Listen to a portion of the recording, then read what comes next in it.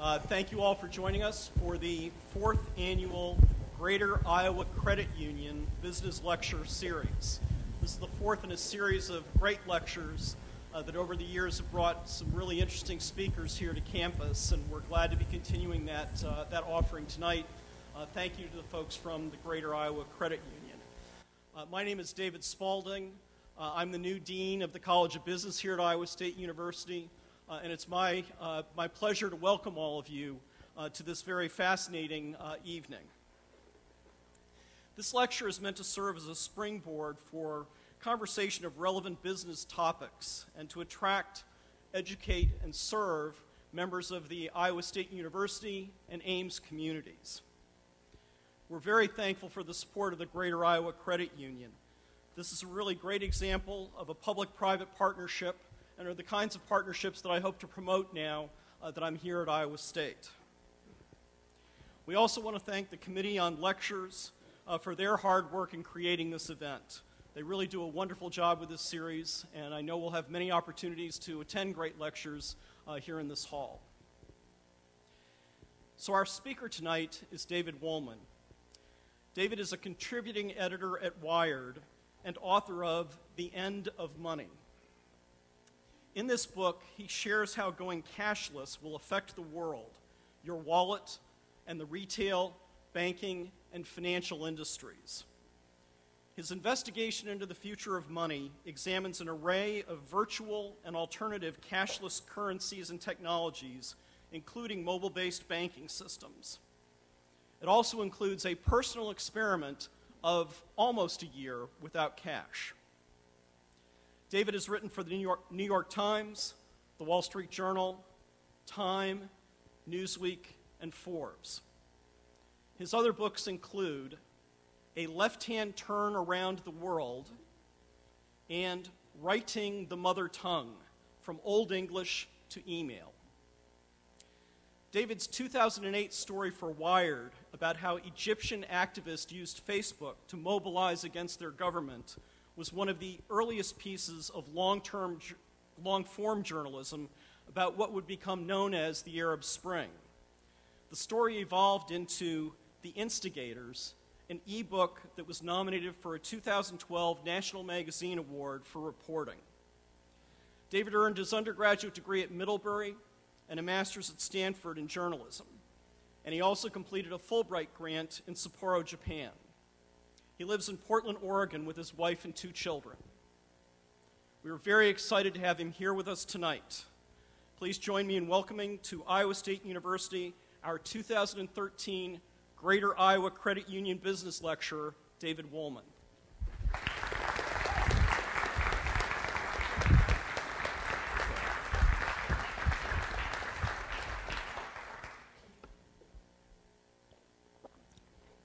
Well, thank you all for being here tonight.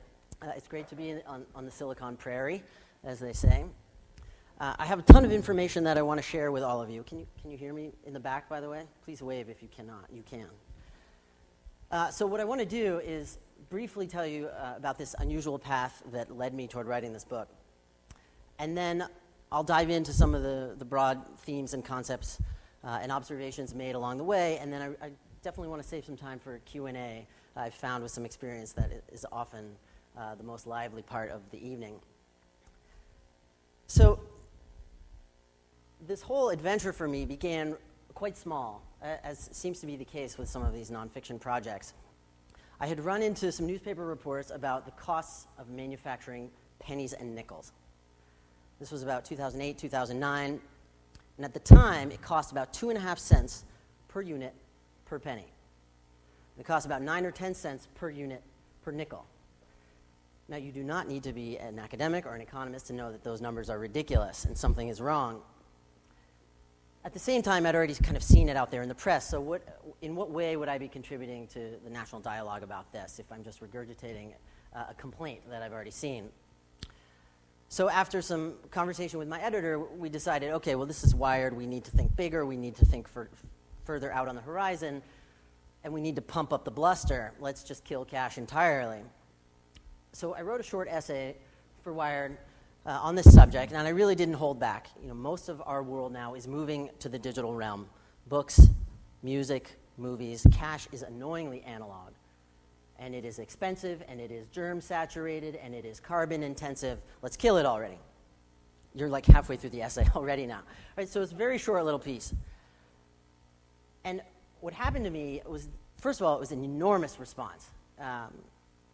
Just very quickly, by the kind of unscientific metric of reader correspondence. It was a tidal wave for me. This thing I wrote about Egypt in 2008, it was a huge project for me. I wrote this giant feature. I spent a week over there. I got sick. I really thought it was going to matter. And I think I heard from like 3 people. Then you start talking about the cash in people's wallets, or the cash that grandma once folded into a Hallmark card for her birthday, and you suggest that maybe this isn't so hot after all, and people just go bananas. So what happened? What were they saying? More than anything, people's immediate response is, okay, in the cashless future, how will I tip strippers and buy pot? It's kind of funny, right? I thought it was kind of funny also, like the first 8 or 9 times. After you start to get dozens of correspondences from people who are saying this very same thing, and then hundreds, I started to wonder and kind of worry, is this really the most sophisticated defense of cash that people can marshal today? Because if so, I've kind of got it made. But in fact, there are other arguments. And people who were writing me, first of all, they were hostile and they were mad. And what I want to do is tick through a few of these different subgroups for you, because their view of the world helps to understand this broader debate about different forms of money. So first off, Christian fundamentalists, they hate me. This is based on a literal reading of the book of Revelation, this idea that if you don't have the mark of the beast, come Judgment Day, you won't be able to transact, buy food, buy water, a blanket, etc. On the upside, you will get to go to heaven, but they seem to sort of dismiss that when they're writing me with all kinds of vitriol. So they don't like this idea of the digital money future because they are convinced that Satan loves digital money, because Satan can control the economy from his or her bat cave somewhere. In addition, I was hearing from a lot of privacy hawks who, rightly so, forget the digital money future. This is the digital present with confusing privacy settings on Facebook and NSA super snooping. People are worried about digital money and having banks and advertisers and Big Brother peering in on their financial lives. So they say to me, so now you're going to get rid of the last bastion of privacy, this anonymous means of transaction. So they don't really love digital money. A lot of people who are kind of gold enthusiasts, we must go back to the gold standard, down with the Federal Reserve types, they were writing me, which was interesting because I wasn't saying let's kill the dollar as a currency. I was saying let's get rid of the physical form. But these individuals seem to jump at any opportunity to mount their argument that we need to go back to the gold standard and call Ben Bernanke all kinds of names. So they're writing to me. In addition to that, I started to hear from people who are in debt and who are have a family member who's in debt. And this is where things take a really important and serious turn, much more so than the strippers and pot kind of things. Because to a lot of people, cash, rightly or wrongly so, they see cash as their ally when it comes to more careful financial behavior and when it comes to spending. And this is articulated well by people who are part of a group called Debtors Anonymous.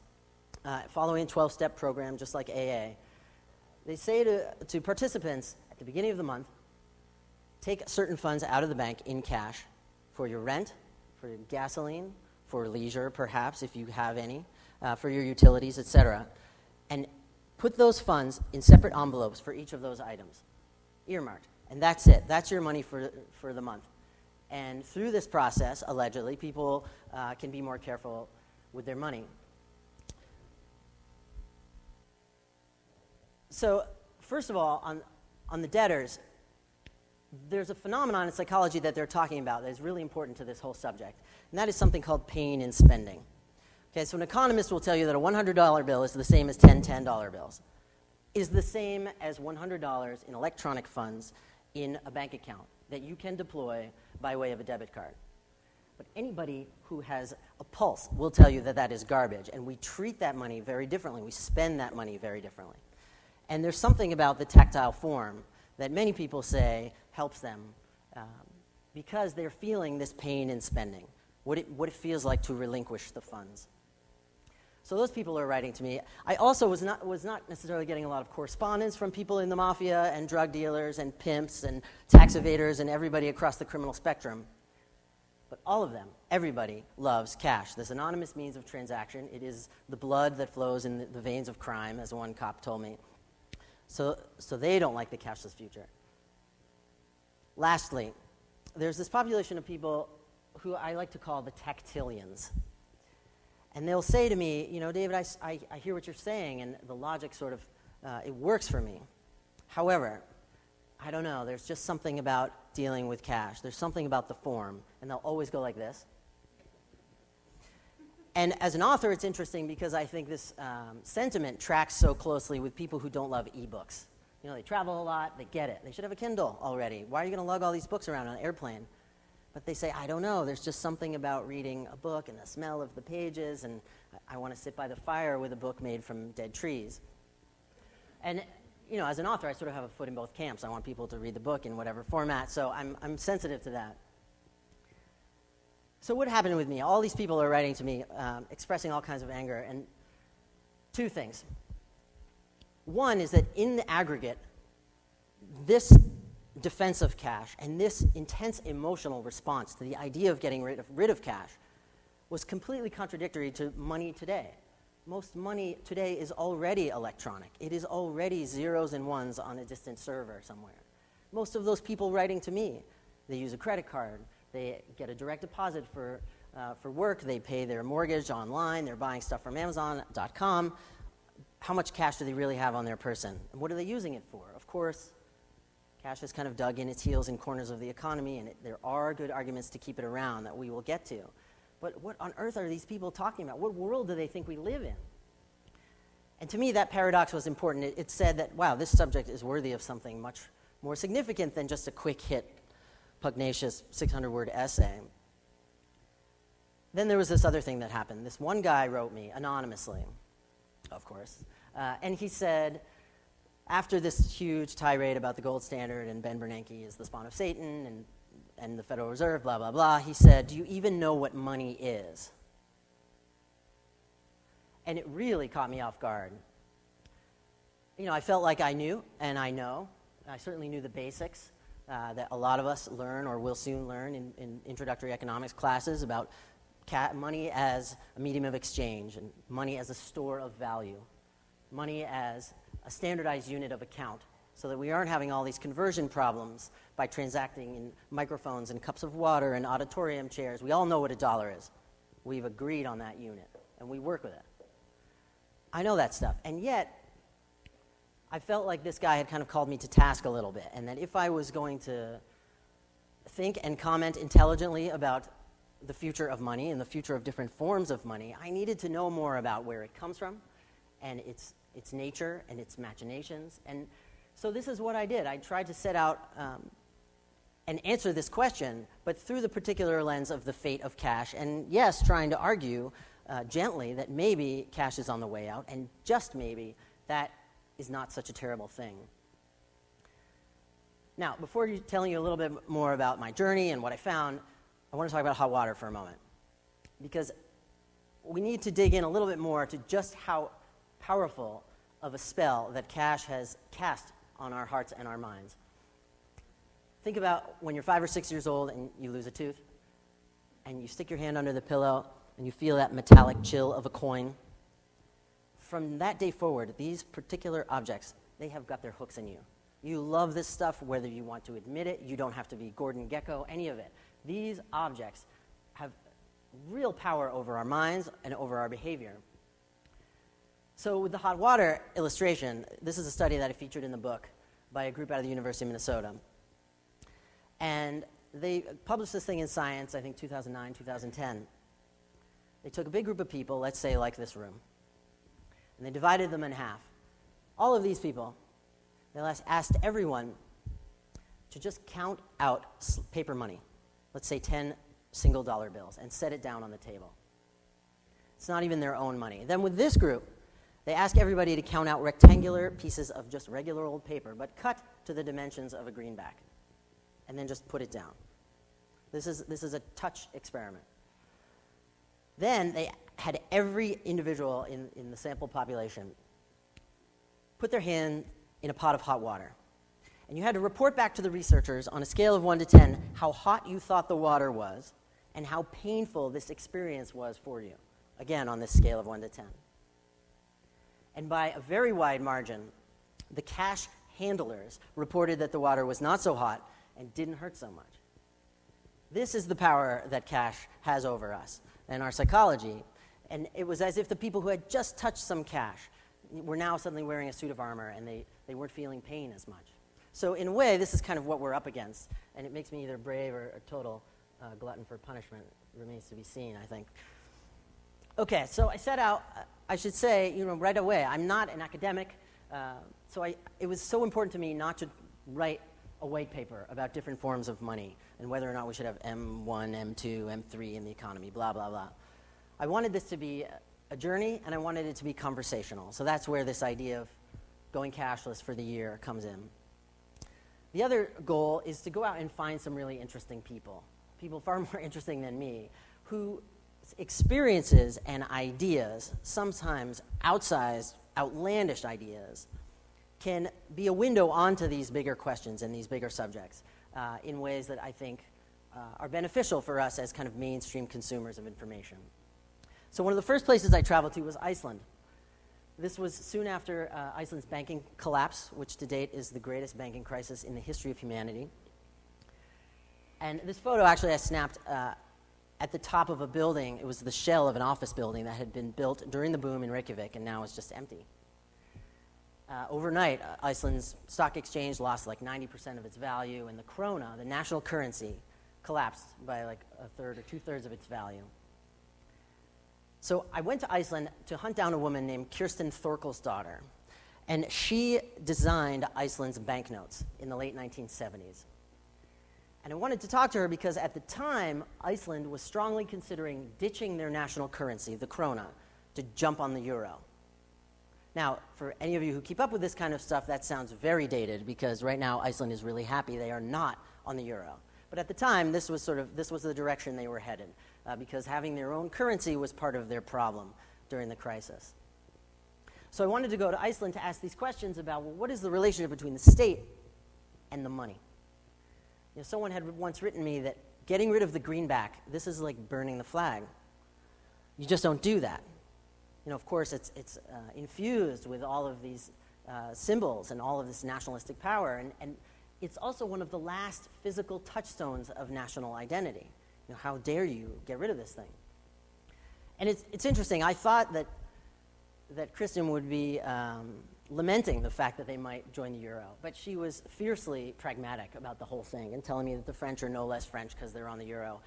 And besides, we don't really use cash much here in Iceland anyway. In fact, kids who hold a lemonade stand equivalent in Iceland, they usually are selling baked goods, they will get a credit card reader. And there's another point about Iceland and money that is worth touching on. And this has to do with the fact that in most countries, you can retire certain issues of banknotes. In other words, when there's a new Swedish franc introduced or a new 20-pound note in Britain, they allow a certain amount of time during which you're allowed to go to a bank or some other institution and trade in that money for the newly designed stuff. And after that date, if you are still holding Old Maid, it is worthless. You could just roll it and smoke it. It's not money anymore. It's just paper. Here in the U.S., we don't do that. We don't do that, and this is part of, there are a lot of interesting reasons why, I think. But it really has to do with the myth-making power of the almighty dollar. U.S. legal tender is for good, always and forever. So if you have a 2-cent coin from the 19th century that a great-grandparent passed down to you, who was a coin collector, you could go spend it as 2 cents. You'd be an idiot too, of course, because some collector is going to pay you a few $1,000s for it. But you could do that. And some of this also, I should say, is absolutely infuriating to design enthusiasts because the dollar is ugly. And that's not really my assessment, that's sort of the world's assessment. It's hard for us to embrace that fact because, again, we love this stuff.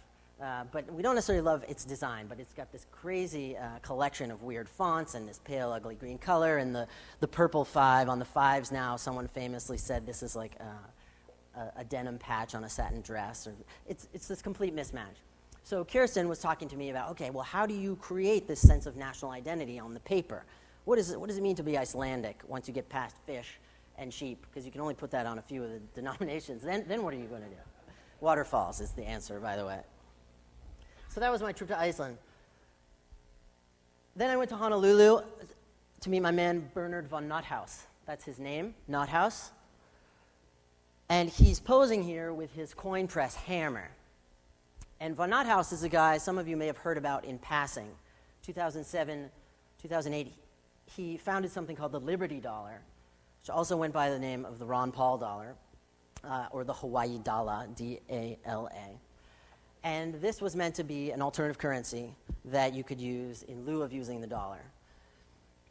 So von Nothaus's experiences and exploits are interesting for a couple of reasons. First of all, he was convicted of mail fraud, conspiracy, and counterfeiting, and, get this, and the quotation marks are essential, 1 count of uttering and attempting to utter and pass silver coins in resemblance of genuine U.S. silver coins in denominations of $5 or greater.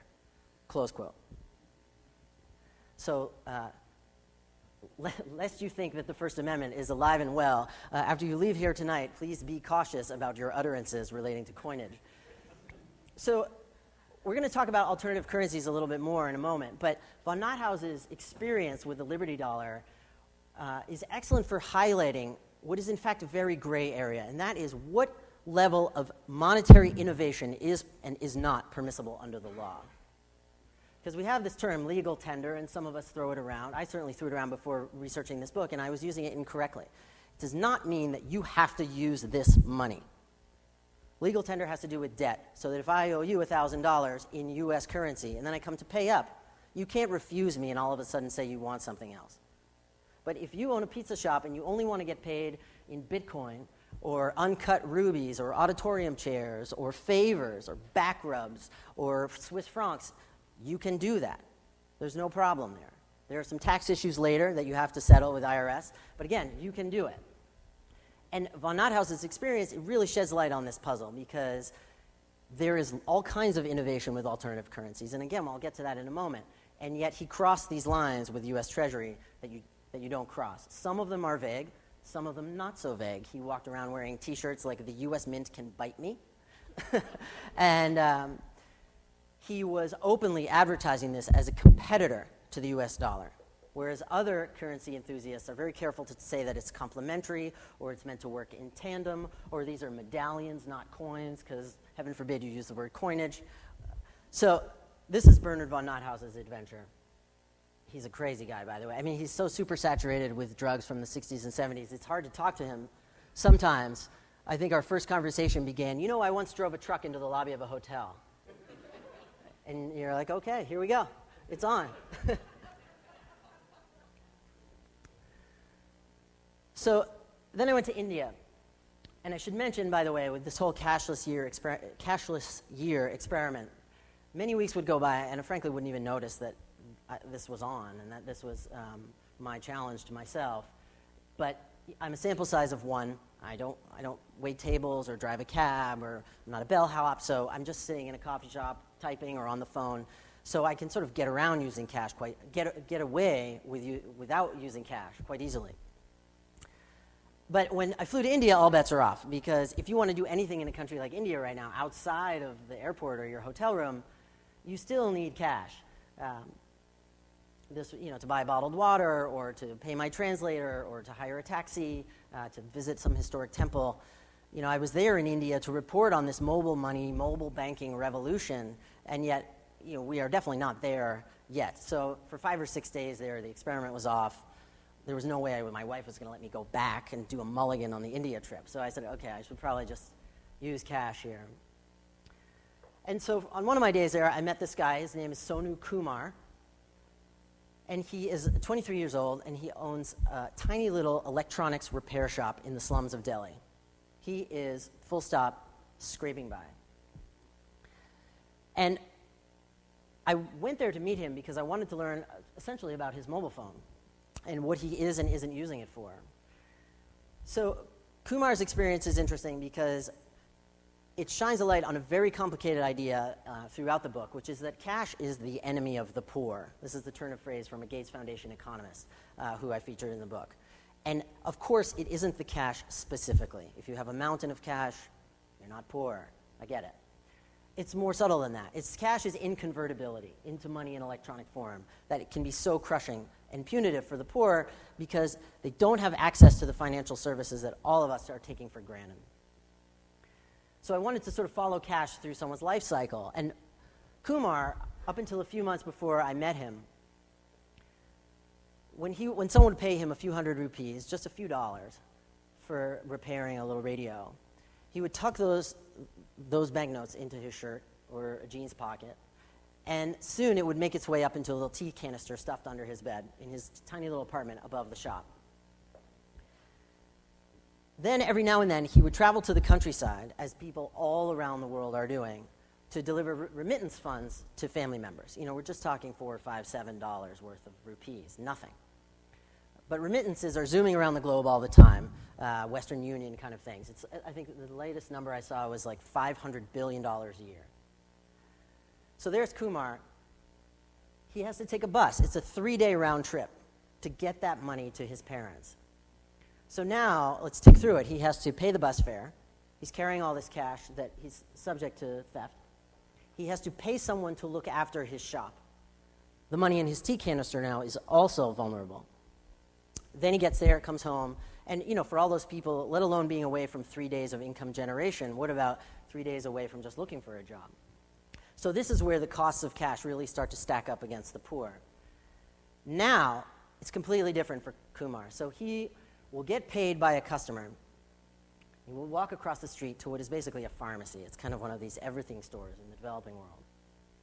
And he would take those rupees and he'll set them down on the counter. And then he'll take out his cheapo Nokia brand mobile phone, which everyone in the developing world has.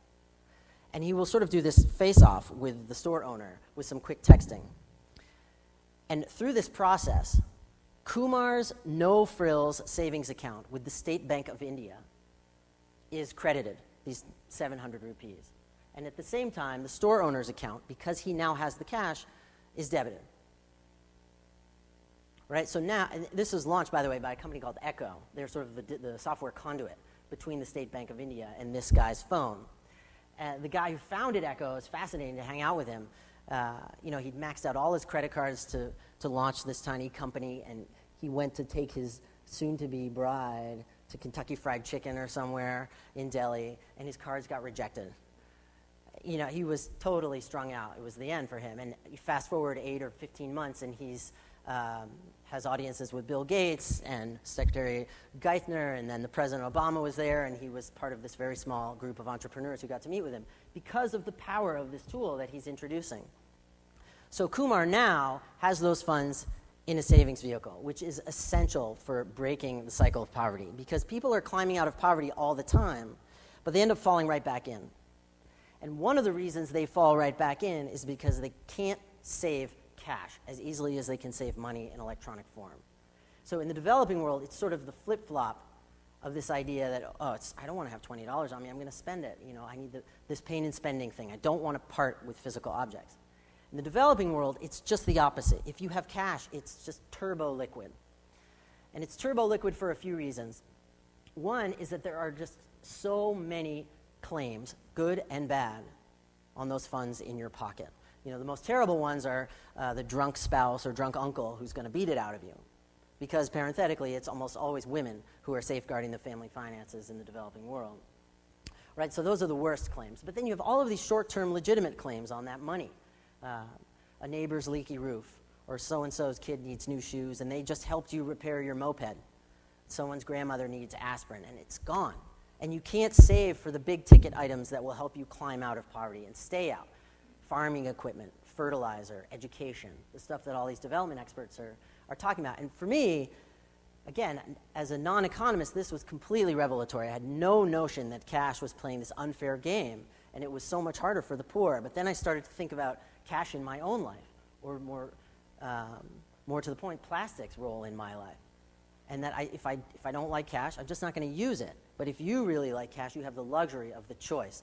And I could call you foolish for wasting 22 minutes out of your day to go to an ATM to get it. But these are not crushing costs for you, not even the $2.50 ATM charge. You can absorb that in a way that 2.5 billion people on the planet who are surviving on less than $2 a day, they just can't afford those kind of costs. So this was really a significant portion of the project, trying to understand how these costs of cash are so unevenly distributed. Moving quickly now, so from India, I was off to Tokyo. I wanted to talk to some anti-counterfeiting experts about the latest whiz-bang hologram technology. I went to Georgia to meet with a pastor there who could teach me more about end times theology and just why exactly Satan loves digital money. And then finally, I spent some time at a coin show in a small town in Oregon. I took some of my father's childhood coin collection there, and I wanted to try and sell some of it. This was after the 1 year without using cash. And I should say, by the way, so I don't sound like a total jerk, that my dad was not a big-time coin collector. This was like a 10-month hobby. Then he was on to marbles or something else. But he has these coins, and I wanted to talk to coin collectors because they have a really unique perspective on kind of the alchemy of value and different kinds of value. In other words, a coin collector knows very acutely that there is the value stamped onto the object, and there is market value. What will a collector pay you for that? And then there's this other one, this kind of special sauce value that nobody can measure and replicate. But I sure felt that day unloading some of my dad's coins, which is emotional value. These personal values that we assign to these objects, whether it's the Icelandic krona or the 5 with the purple 5 on it. What is our relationship to this stuff?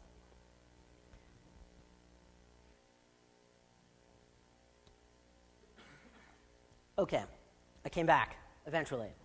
What on earth did I learn? I really do not think it's hyperbole to say that we are living in this time of monetary upheaval.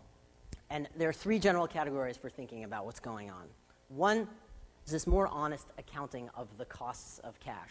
I was talking about it a little bit with the poor, but there are many others that I'll discuss in a moment. Secondly, it's kind of booming interest in and enthusiasm for alternative currencies. Bitcoin seems to be the big winner with media attention right now, but it's hardly the only one. And lastly, technology. Where does technology fit into all of this? What does it mean to have everywhere, anytime, always internet access? So let's talk about costs a little bit. It starts very basic.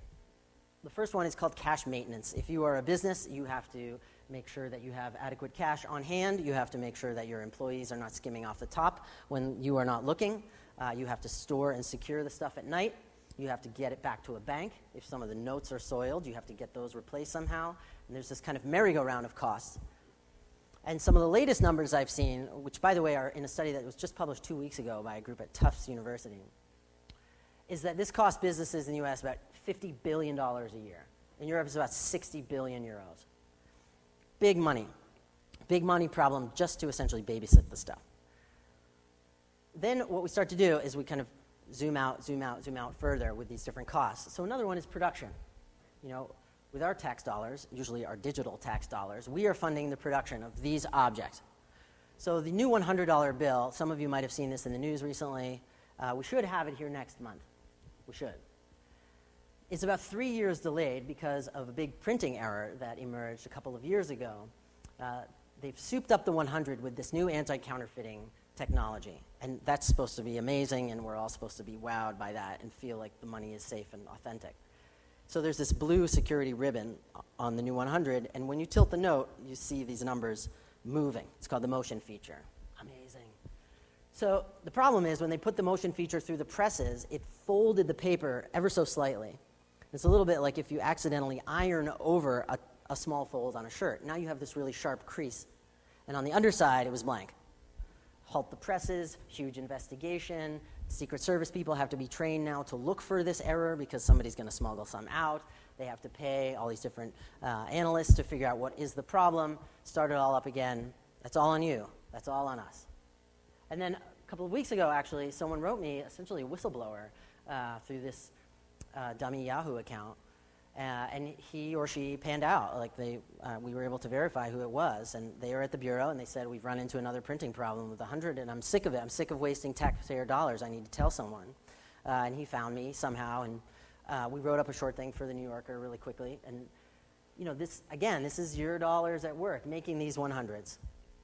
Now, the next question is, okay, we're securing those 100s, right? Because, of course, when you put all these anti-counterfeiting technologies into a banknote, the government will tell you, okay, it's counterfeit proof. But, of course, that's silly. Eventually, the counterfeiters will catch up, and it's this game of kind of cat and mouse or whack-a-mole or whatever you want to call it, as far as staying ahead of counterfeiters. So many of you probably know it's the U.S. Secret Service's job to protect the authenticity of the currency, as well as the highest offices of the land.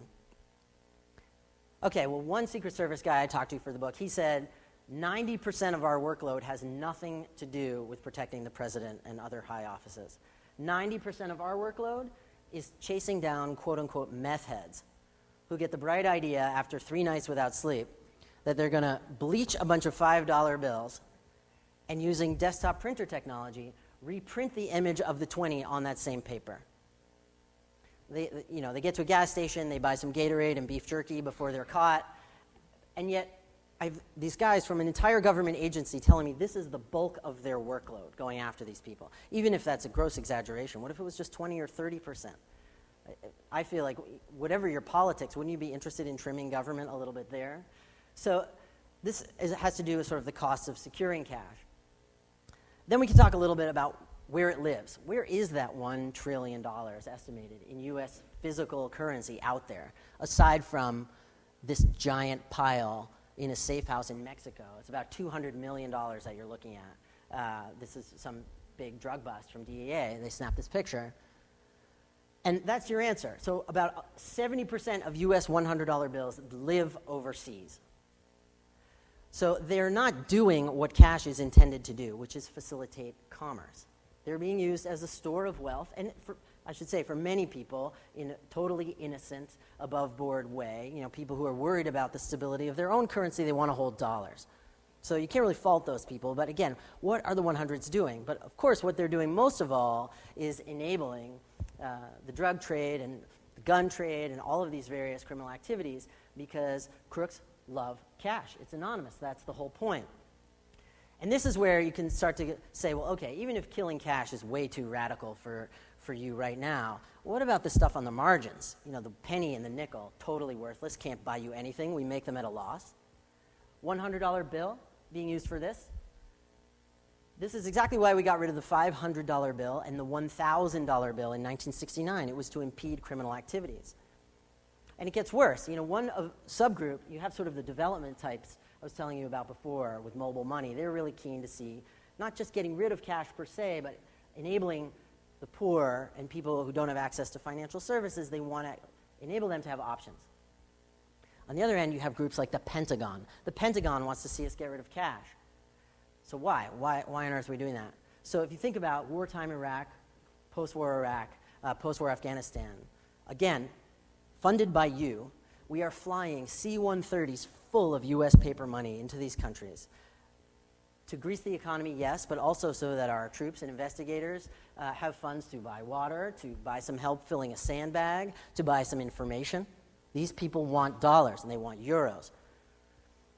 Well, unfortunately, the Pentagon has noticed that all of those dollars come back to haunt us in the worst imaginable way. Because if you are a very bad person in the mountains of Pakistan, and you want to buy some materials for making an improvised explosive device, there is no more fungible, widely accepted, fast, convenient, and anonymous medium of exchange than a 200-euro note or a $100 bill. So they love it. So the Pentagon, they have high-ups there saying, we need to promote these mobile money tools, these digital tools. And there's an interesting case study that, for me, is valuable because it ties together a bunch of these different threads. The Pentagon's interest in fighting corruption and enabling the poor to have sort of a better financial stability or access to tools that might help them build financial stability.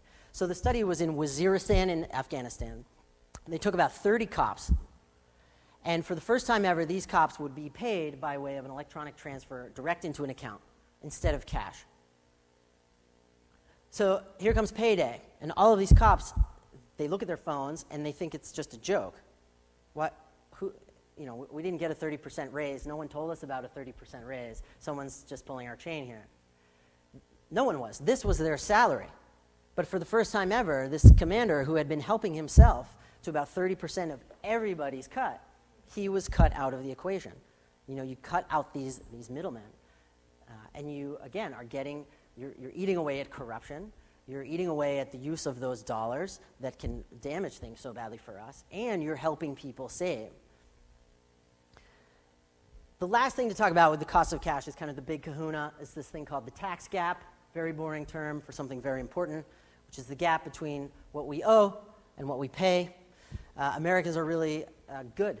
We pay roughly, according to the most recent audit, about 86% of what we owe, we cough up. Not bad. Unfortunately, that 15% or so accounts for roughly, I think the best numbers right now are $400 to $600 billion a year. That is lost revenue to government. Now, is all of that cash-enabled evasion? Of course not. We all have heard of offshore accounts, et cetera, and big companies that aren't paying their taxes. So a lot of it is digital anyway. But IRS estimates, actually they use a number that is 50% of evasion is because of cash. And this group at Tufts, their study from just 2 weeks ago, they said, you know what, we want to be even more conservative than that when we talk about the cost of cash. So we're going to say just $100 billion a year is lost because of cash and under-the-table transactions. Now, some of you probably know that government also profits nicely through the process of providing us with the currency to use. It goes by this beautiful word called seigniorage. And the idea is that if you are the sovereign and you get to make the money, you get a nice profit too. In other words, it cost me let's say it cost me 7 cents to make $1. Abracadabra, I just made 93 cents. It's a really good business model if you are the sovereign. So, there's a lot of profit for government out there through this process of providing us with cash, and they have a lot of incentive, Treasury does, to keep doing this. But the conversation that I'm interested in sparking or hoping that I can spark is that there's no dialogue between all of these agencies about what are the costs and benefits of cash to them, because Treasury makes a lot of money through seigniorage. But DEA is getting clobbered because these thugs love to use cash, and the Pentagon doesn't like cash. There are 10,000 bank robberies in the U.S. while I was writing this book. These clowns, they don't take almost anything, like $40-something million, and most of it gets returned. But we all have to clean up the mess. Insurance for the banks, and PTSD therapy for the bank employees, and we have to pay, Department of Justice has to go after these crooks. FBI is investigating all of these bank robberies. Then we have to prosecute and incarcerate. That's all on us. So where is this conversation between all of these different agencies about the cost of cash? Because maybe, just maybe, FBI, Secret Service, DEA, they would say, we'd be okay to demonetize the $100 bill. Let's bring this into the sunlight. Let's give this guy 2 years to turn that in and get a bunch of 50s and see what happens. No one is saying that getting rid of cash will get rid of crime. That's asinine. But I think you'd be equally foolish to say, those 10,000 goons who were trying to off banks in the United States during the year and a half for me, surely not all of them are so tech savvy that they can then sort of rebrand themselves or as digital sleuths or super hackers and steal money. You're trying to impede crime, not completely get rid of it. So section 2 here is this idea of alternative currencies. And again, anything can be a currency. These stones are the famous currency used on the Micronesian island of Yap. Comes up a lot in economics classes when trying to teach people about what is money and what is a currency. And the answer is money is whatever we as a group believe it is.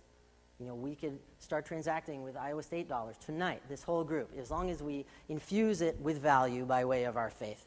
And the same thing happened with the stones. So much so that actually these things are as big as like a VW bug. So if I have to pay someone a dowry, a lot of times someone would keep it in front of their home and not move the object, but no one cared because the idea of ownership transferred just fine, because now you can use it in some other transaction. It's the ownership that's moving. And that might sound wacky until you think about how you use money nowadays. And when you send a PayPal payment to someone, or even just get paid, and these zeros and ones on a distant server are moving somehow from your employer to your bank account, that is money. That is currency. So with alternative currencies now, we're seeing an explosion, really. Some of the more straightforward examples are things like airline miles. Fully functioning alternative currency, people know it, value it right away. But they're also kind of everywhere when you think about things like Disney dollars. This is an important example, I think, for a reason I'll tell you about in a minute. But people think it's kind of unserious and cutesy, and I think it's the opposite. I think it's really illustrative of why alternative currencies are powerful. There's something called the Brixton Pound in London. There's something called Ithaca Hours in upstate New York, Berkshires in western Massachusetts. Then you jump online, and this stuff is really going wild. You have World of Warcraft gold. You have Linden dollars in Second Life. These are viable alternative currencies. They're trading with the dollar back and forth with huge market value. Bitcoin now is up to $1.5 billion. Nothing compared to national currencies, of course. But the point is people are starting to use it. So why are they using it? Why are they interested in this stuff? So one trend that is fascinating to me is a lot of people are coming to these alternative currencies from very diverse ideological and political perspectives. So first of all, you get kind of the economics equivalent of the eat local ethos. In other words, why do I want to buy a coffee table at crateandbarrel.com that's made in India with my Visa card? None of that money stays in my community. It's the same deal with buying locally produced vegetables, et cetera. So I want to buy from the furniture maker down the street. And a way that I can do that and promote that kind of keep the money local attitude is by using the Ithaca Hour or the Brixton Pound. Another thing that's drawing a lot of people to alternative currencies, privacy concerns in a big way, especially with Bitcoin. Again, I don't want all the snooping. I want to evade the credit card industry and advertisers and government, or I'm just paranoid that might happen someday, so I want to use this stuff. And Bitcoin is especially attractive to that because it's built on mathematics and it has this fancy cryptography buttressing it. So, it's not completely anonymous, but it's very close. Then you get a lot of these people who are sort of the digital equivalent of gold bugs. They believe that the US dollar is inflating, and tomorrow or next week we will have Weimar Republic-style hyperinflation here, and you can bank on it, and so I want to be holding on to gold or a digital equivalent of it in something like e-gold. And again, Bitcoin is interesting because it's wrapping a lot of these ideas together in one. In other words, you get the privacy enthusiasts who say yes to Bitcoin. Then you get these people who are worried about the value of the dollar. When they talk about the value of the dollar and their anxiety, it's about the money supply. And we've all heard this stuff in passing. Oh, they just keep printing more money, just keep printing more money. It's going to cost me $10,000 to buy a sheet of plywood or a hot dog next year. So Bitcoin is attractive to them because the money supply is fixed. It is not determined by a group of humans sitting around a mahogany table. It's an algorithm. And after the year 2041 or whatever it is, there will be no more Bitcoin created. Now, some people will say this is exactly why this is not a viable currency. You need more money in a growing economy and to grow economies. But for other people, it's just like gold. They love that the supply is fixed, that guarantees this scarcity and protects their value. So one other thing that's pushing people toward these alternative currencies is everyday people seeing value in them, a little bit like airline miles. But again, my favorite example is Disney dollars, right? Okay, you're going to the Magic Kingdom. You can use your Disney dollars there. That's really cute. But if you are a family of 5 in Denver, and you've been saving up for a trip to the Magic Kingdom now for 5 years, you're just on the edge, but this is something you really want to do for your kids. And you learn that using Disney dollars while you're there will confer what amounts to a 10 or 15% discount on all of your expenses while you're there. Well, now Disney dollars are not just some cutesy, unserious thing. There is real value there. So people will jump to that. They will really use it. And what I think is fascinating about this alternative currency thing is also thinking now, we've just come to the 5-year anniversary of the collapse of Lehman. And to me, you have the recent Great Recession in tandem with things like Bitcoin. And what has happened, I think, is that there's been this grand awakening for people that they're starting to realize that the national currency is not my only option. Now, the disclaimer is you should not go sell your dollars and buy Bitcoin or buy Linden dollars or World of Warcraft gold or anything like that tomorrow. I don't know where these currencies are going. But it's kind of broken the spell because a lot of people are just so busy trying to earn a living and pay their bills that they don't have time to stop and wonder about what is money, what gives it value in the first place, why do I use this currency? And the dollar is incredibly powerful, but it shouldn't be the end of the conversation about what money is or really what money could be.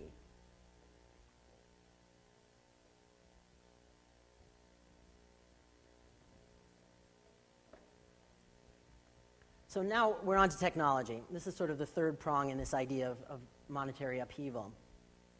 And the reality is we could talk for weeks about payments, startups, and mobile banking, mobile money tools, new personal financial management products that are helping people be more careful with their money.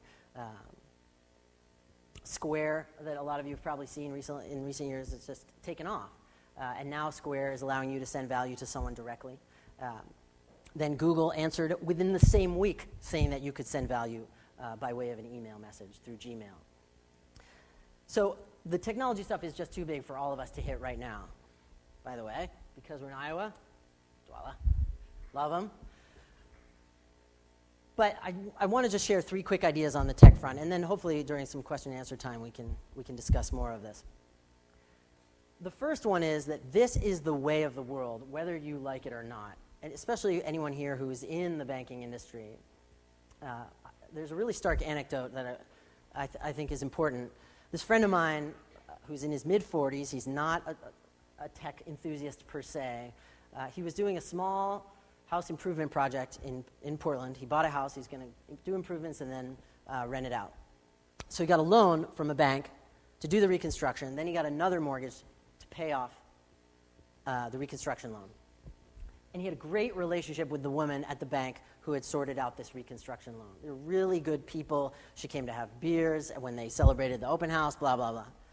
And then he said to me one time, after it was all done and they paid off that loan, he said, I can't have an account there anymore. I love Jenny. I can't have an account there.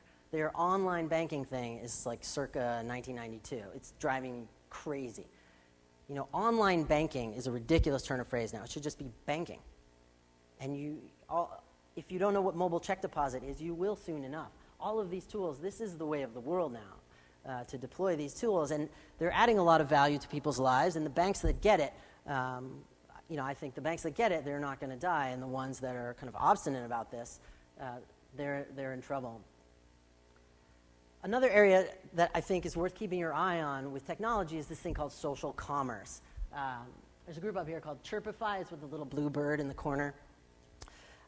So social commerce is this idea that nowadays we spend so much time in social media, on Facebook, Twitter, Instagram, etc. If someone you know there is talking about a terrific book or a band or a piece of clothing or a financial product that you are interested in, you have to leave Facebook or Twitter, go find the thing, use the credit card network, which is anachronistic and cumbersome and expensive, to make this transaction, and then eventually you'll get back on Twitter. So this idea of social commerce is, can you enable those transactions, quote unquote, in stream? Could you just reply to a tweet with certain language and a certain character string, and boom, you just bought it, that's it. And the guy who started Chirpify, his language is, we should make buying things feel just like shoplifting. Now that is really scary to some people, and actually it's the final point that I want to introduce here, because a lot of people don't need more help parting with their money.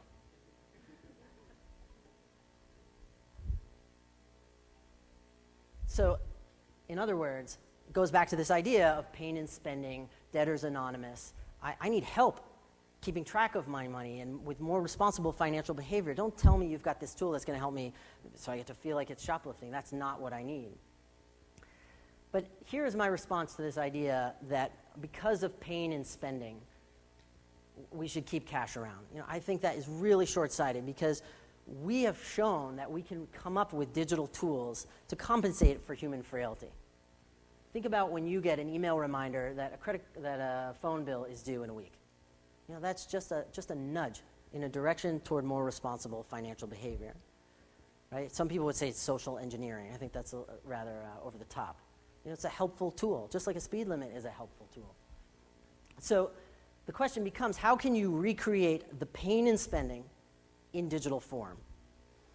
And one way that I imagine this is, let's say I'm using my cell phone somewhere and I'm about to make some impulse buy that I really shouldn't make, and the transaction doesn't go through because of this app that I've downloaded that says, if you're going to make a purchase more than X $100, you need to sing some god-awful Billy Joel song at whatever decibel level for the transaction to go through. Or, you know, you could engineer anything, that a teenager needs to call home, or that a teenager needs to do something really embarrassing to help them be more careful with their money. And there's one really good illustration of this from the banking side. There's a startup called Simple in Portland, and they have something called locked goals. And for any of you who use something like Quicken for personal financial management, you'll be familiar with goals. Same for Mint.com. You know, you're saving for a trip to Hawaii or to buy someone a present or an engagement ring. You set this goal. You've got to save this much money every day to get there. Okay, so locked goals takes that one step further. So let's say, where are we now? Mid-September. Let's say back in July is when I sat down with my spouse and we established the saving goals, etc. Then, in September or October, in a moment of weakness, at my favorite store or at the bar at 2 in the morning, I'm going to treat everybody here to martinis. So then I go to the cash register to check out, and because of the locked goals, my Simple issued Visa card will not run the transaction. I have, in a moment of strength, I have protected myself from an inevitable moment of weakness. And it's just nudging ourselves in the direction of more responsible financial behavior. You know, I've seen another app where you see banknotes on your screen, they're on fire, right? So you're trying to recreate that emotional response that comes from parting with the object. Now, to finish off, because I'm a tiny bit behind already, on cash, you know, do I think we're going to get rid of cash in 4 years? Of course not. 14 years, probably not. But I think once you start to talk about 24 years from now, you are just kidding me if you make these confident projections about what we can and can't do with technology 24 years from now. Think of where we were. And the reality for me is actually this question, this polarized question of whether cash will go extinct or not is much less interesting. You know, we are marginalizing it, we're pushing it toward the edge of a cliff. And it doesn't really matter to me that much if cash ends up to be just like a payphone or just officially gone, completely gone. It's these forces that are pushing it to the edge of the cliff. New technologies, this more honest accounting of the costs of cash, and all this enthusiasm about alternative currencies. That's the stuff that's really impacting people's lives, people's wallets, how they live, building financial stability. You know, that's the stuff that I hope people are taking away from the book and yes, from this talk. And with that, I will wrap up. And please, you know, I hope you'll step to with some questions and comments, and especially the defense of cash, because we haven't heard any of that yet, and it is out there. So thank you.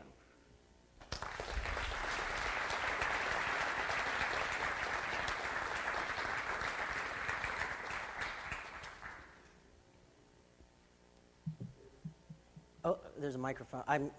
I can hear you, though. I'll get you next. Please. This is a very good approach, and I think this was kind of opened up, and I don't know if you've studied this yet, but Project Xanadu was one of these areas where they were really trying to experiment with maybe rediluting how we approach information and money. And I don't know if you've looked at the Xanadu project up close, but you should really do that.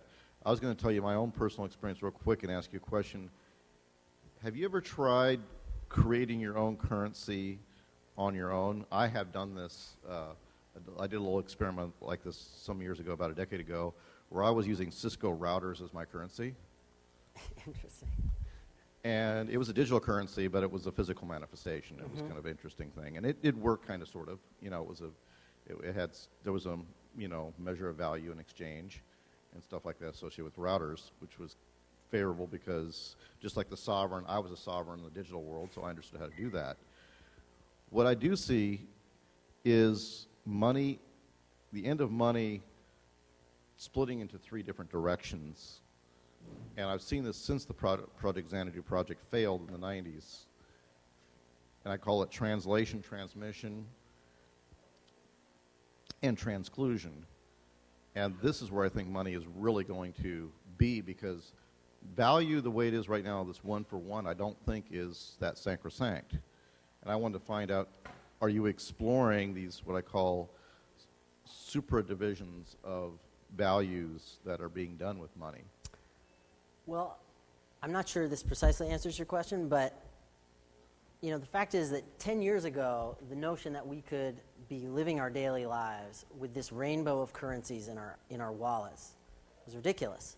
You know, you're not going to hold on to that stuff. What is the conversion rate today with those Canadian dollars or Swiss francs in your wallet, let alone some digital craziness, right? And then you're going to go to a merchant, and what are they going to do? Have a cash register with all these different currencies in it? It doesn't make any sense. But cloud ubiquity and everywhere, all the time, internet access completely changes that, right? Because now you can really have this rainbow of currencies in your wallet, parentheses, on your phone. And so if transacting by way of Disney dollars or receiving Disney dollars as payment for your routers makes sense for me and my family because we're off to Disney next month, then we can do that. We can do the conversion right on the fly. You know, there's no there as far as the tactical object. That's easy. But then, you know, there's really no hurdle for us to transact that way. So that's part one. And then part two is kind of, and maybe this is tangential, is really just pushing harder for the P2P so that you and I can make that transaction directly. And we don't need all these intermediaries getting their hand in the pot, giving this 3-day time delay, et cetera. We can transact the way we want to, and so that we are simultaneously reducing the friction of money while also creating more value for ourselves, because, you know, with the Disney example, I think is easy in that regard. But does that help a little bit? And Xanadu I don't know about, so I'll have to read on that. That, I think, will be the one that should be a different eye-opener for you, and I really thank you for coming here with your discussion here. Oh, thank you. Hopefully, people will look at the plethora of stuff that we have. The passport system like they have on the iPhone, for instance, exactly enables what you're talking about. There's value being distributed as tickets and redemptions and all these things. There's these other systems that will show up in Google Wallet and so forth. I would like to see in your exploration that you look for somebody that's enabling like a tool that lets anybody create their own currency, the currency of David Wolman, the currency of Right. I wouldn't Dan. trust the issuer. I wouldn't trust the issuer to control the money supply. I would just keep making more. Right? I mean, that's the problem. Like, that's why people... Well, I think, but there is, with the P2P banking, I think there is a... Right. You should grab me after so I can make sure to get a few more questions. But thank you. Yes? In your estimation, do you think smaller entrepreneurs like Koala have a chance against latecomers but multinational-backed, you know, products like Pop Money from Pfizer Right. are getting into the game? So the question is about newcomer startups like Dwala versus the big dogs or startups that have big dog backing. You know, it's definitely a David and Goliath scenario because Visas of the world just have so much firepower to bring to bear on a problem. But startups like Dwala have a number of things going for it. Number one is Visa has such a great advantage, but they still want you to use the old plumbing. You know, they control the network, and they want you to use that network, the one that's been around for 40, 50 years, whatever it is. And if the Dwalas of the world can convince people that, you know, A, teach them what a network is, and then B, convince them that this is superior, I think that will resonate, especially with young people. And I think another thing that they have going for them is mounting frustration with the credit card industry as it stands now, with merchant fees or you know, sort of cannibalizing or predatory practices with the people who can least afford it. So that stuff angers people, and so there's a hunger for an alternative, but you know, it's this scaling question of can you get enough merchants accepting it and people willing to use it. But, you know, I'm bullish on Dwala. I think they're fantastic. And that's not just, you know, ingratiating. I don't know if they're here or not, but it's, you know, it's a really fascinating product. You know, they're getting lots of accolades, and it works. I mean, you can see the thing working. Unfortunately, when I look for merchants in Des Moines, as I did this morning, like, who accept it, orange dots pop up everywhere. At home in Portland, not so much yet. And so how do they get over that hurdle? Yes?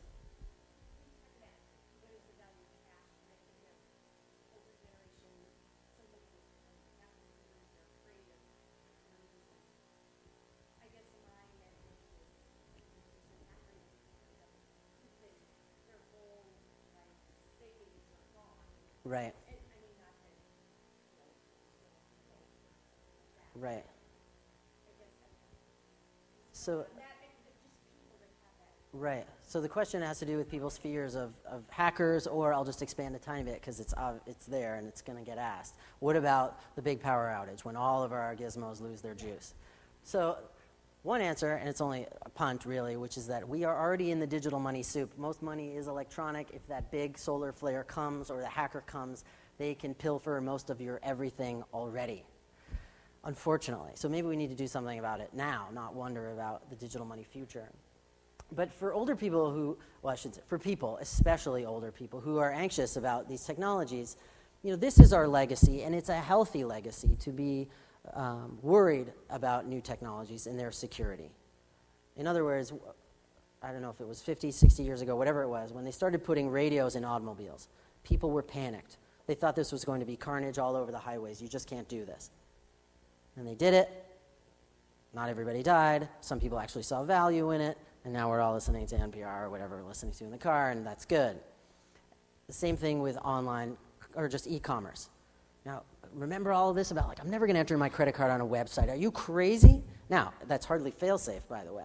But enough people see a value proposition in it that they do that risk analysis in their minds, and they say, it could happen to me, but I really need to buy the plate that suctions to the counter so my baby doesn't knock it off. I'm buying this thing right now. I don't know where that example came from. So, yes, I did.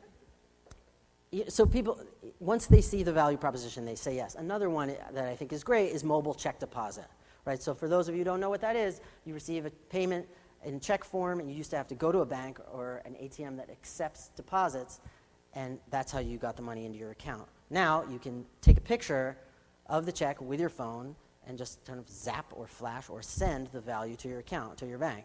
That's it. You don't have to go anywhere. This frightens people. You know, where is my money? What, it's just up in the phone? What if is it going to be like a dropped call? You know, it's one thing if AT&T drops my call. What are they going to drop my money? That's very different. There's no calling back.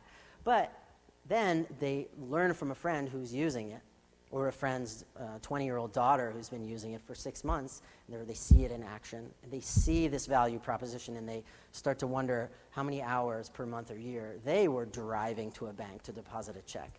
And now there's billions and billions of dollars that's being deposited by way of mobile check deposit. So, you know, once people see that value proposition, they get over those anxieties. And that's not to say they're not warranted. That's not to say the systems are fail-safe.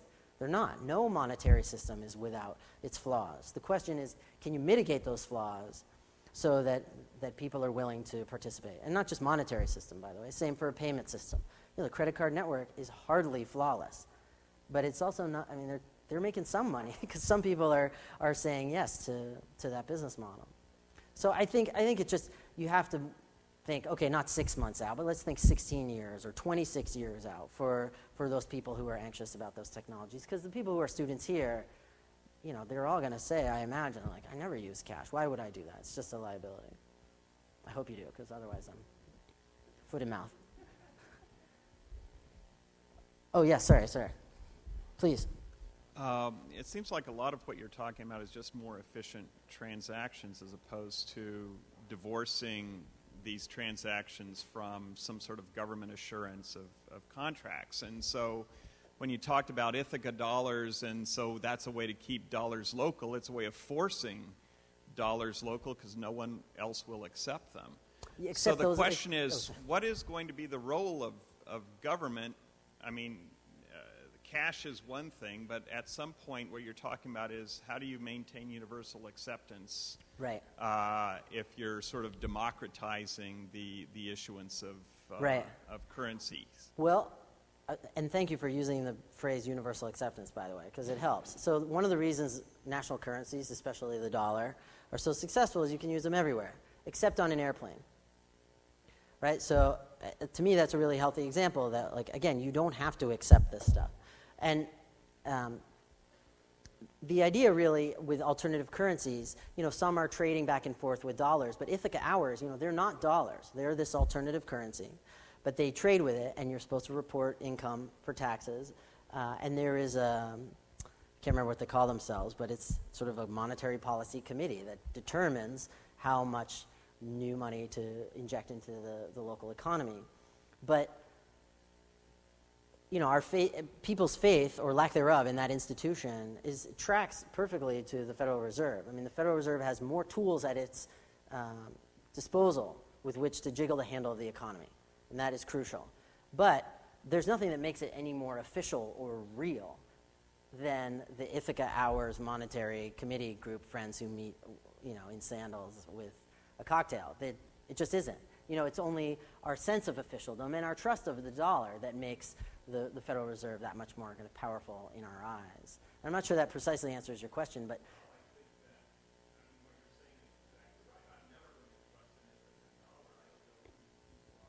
right. Right. So, and a lot of these alternative currencies, they're not necessarily keen to achieve universal acceptability, especially a quote-unquote local currency like Ithaca Hours. The whole point is to keep it local.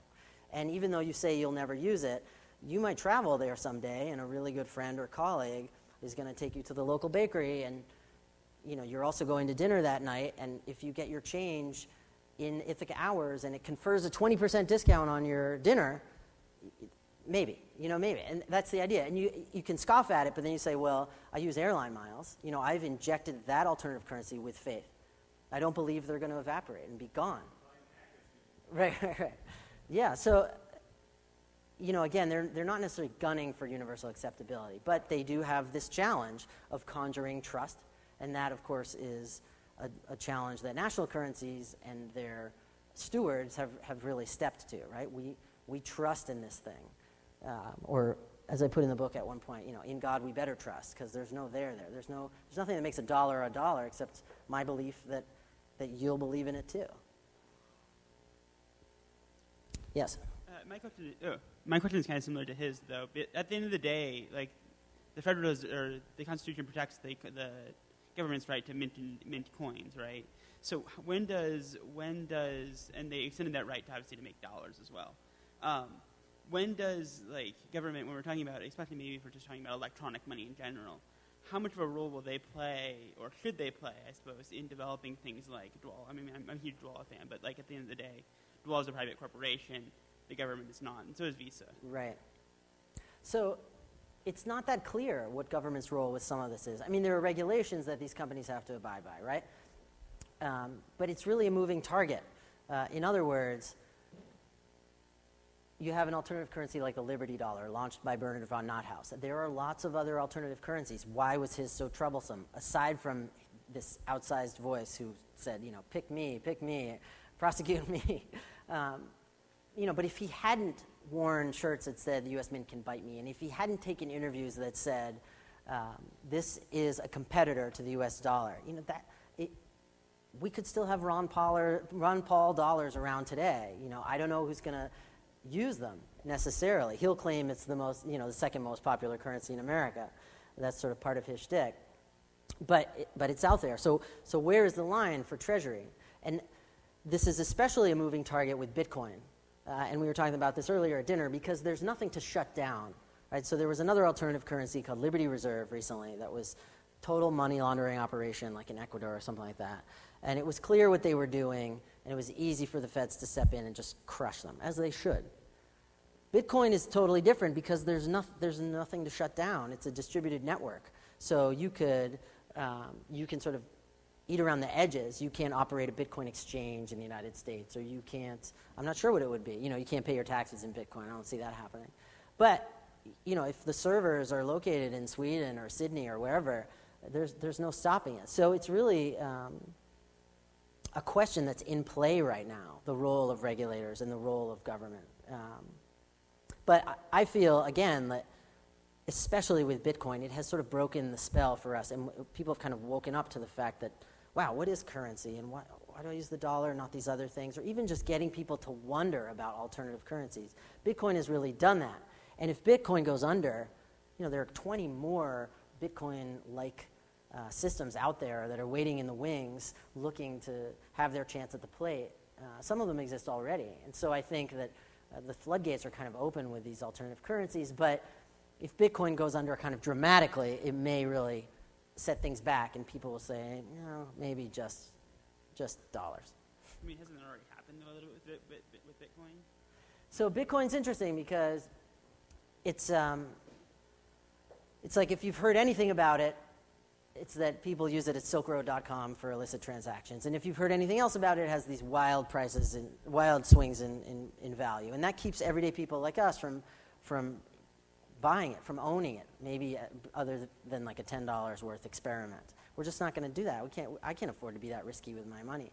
And yet, a lot of people are saying, especially all these people in Silicon Valley who are really bullish about Bitcoin, they're saying that is the early days. Its value is due to speculation, and that's why you get these wild swings. And if enough people are using it, it will have transactional value, and that will chill the price out. And that's what's been kind of interesting, because Bitcoin did have all these one or two episodes when you would have thought it was over. And it survived, and it survived pretty well. I don't know where it will be in 8 months, but it's really unlike anything anyone's ever seen. That sounds really pat, but I do think it's true, actually. Thank you. Yeah, maybe one more, and then please find me after you have some lingering questions. But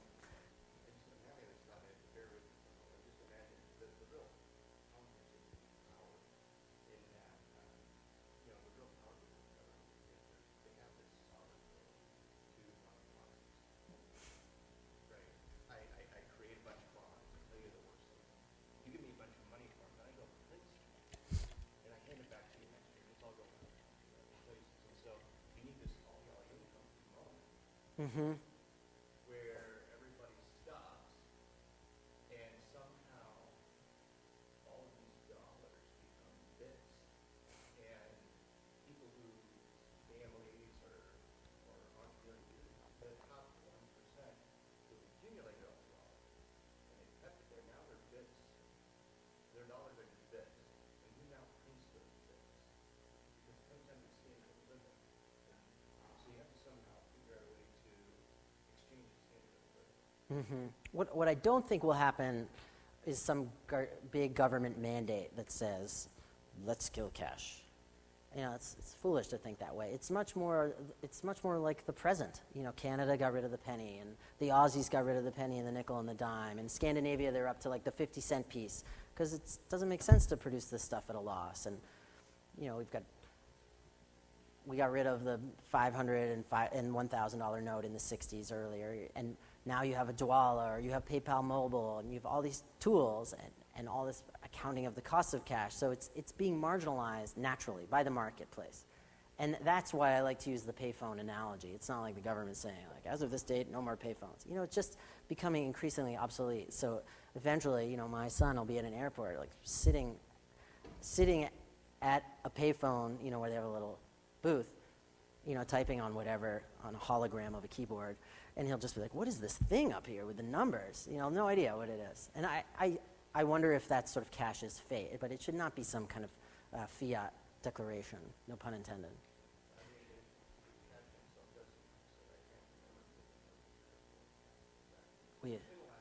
We are kin.